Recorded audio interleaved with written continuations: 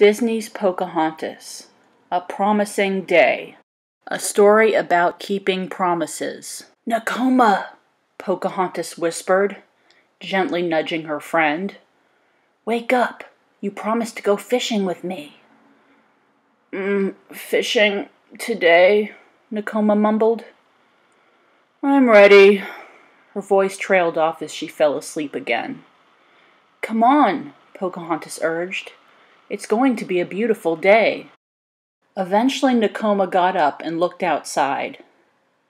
"Beautiful day? Pocahontas, the sun isn't up yet." Then she sighed. "All right, a promise is a promise. Let's go." "Can we at least have breakfast?" Nakoma groaned. "I brought it with me," assured Pocahontas, playfully pushing her friend outside. "I love how quiet and peaceful the land is just before the sun rises," Pocahontas sighed. "All the animals that hunt at night are back in their nests and burrows, and the daytime hunters aren't awake yet." "Me either," Nakoma said, giggling. Suddenly Nakoma grinned. "Come on, race you to the river," she yelled as she darted down the path. While the girls were off fishing, Chief Powhatan was waking up with the sun. He began his daily morning walk through the village. Pocahontas normally catches up with me by now," the chief thought. "She must be back home again."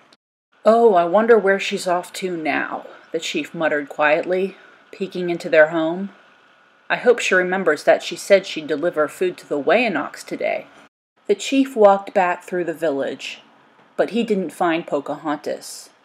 He walked to the planting fields, but he didn't see her there. Then he climbed the bluff overlooking the valley. Still, he didn't see her. "Pocahontas!" The chief's booming voice echoed through the valley. Finally, as Chief Powhatan neared the river, he spotted Pocahontas and Nakoma paddling their canoes toward the shore. The two friends were laughing excitedly. "Good morning, Father," Pocahontas said, hopping ashore. "What are you doing here?" "Looking for you," the chief said. "Did you forget your promise?" "Of course not, Father," Pocahontas said. "Look at how many fish we caught," Nakoma said, proudly displaying a string of fish.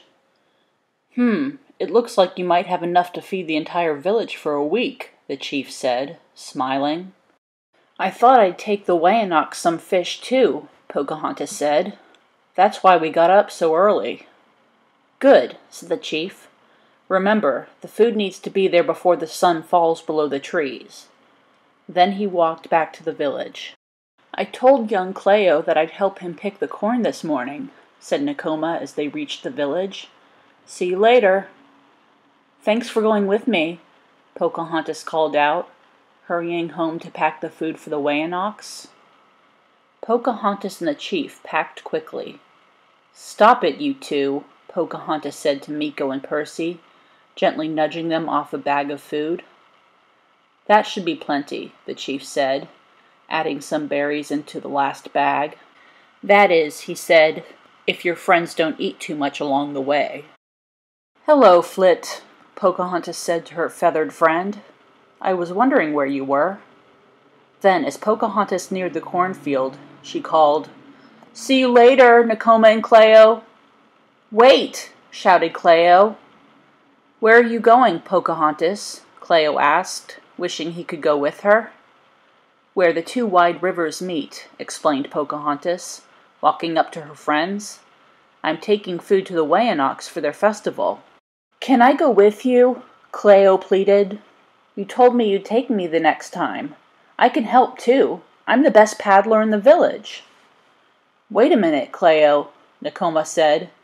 "Didn't you promise to finish the field today?"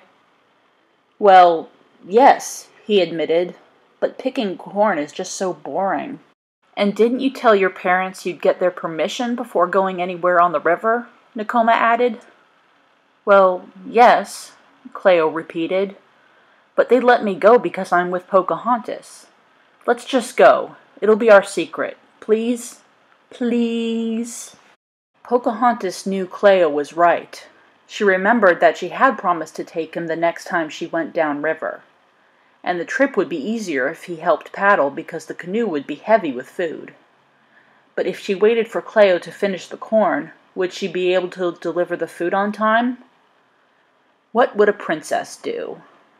Pocahontas thought for a moment, and then exclaimed, "I have an idea!" Pocahontas smiled at her young friend. "I'd like you to come, Cleo. A great paddler like you would make the trip easier and faster. But I don't want you breaking your promises just to help me. It wouldn't be right." "Nakoma, would you run back to the village and ask Cleo's parents for permission?" asked Pocahontas, putting down her bag of food. "Then I could stay here and help Cleo finish the field and still deliver the food on time," she added. "All right," said Nakoma. "Great idea, Pocahontas," Cleo shouted excitedly. "I bet we finish before Nakoma gets back," he said, quickly picking corn again. "Not if I take the shortcut and run like the wind," Nakoma called out as she ran off. "Uh-oh, we'd better hurry and get this field done," said Pocahontas, laughing. "There, that's the last ear of the last plant of the last row," Cleo said. "We finally finished." "Meeko, any sign of Nakoma yet?" Pocahontas asked. "Look, here she comes," Cleo said, pointing to the trail near the cornfield. "Your parents said you can go as long as the field is finished and you're back before the sun sets," Nakoma said breathlessly.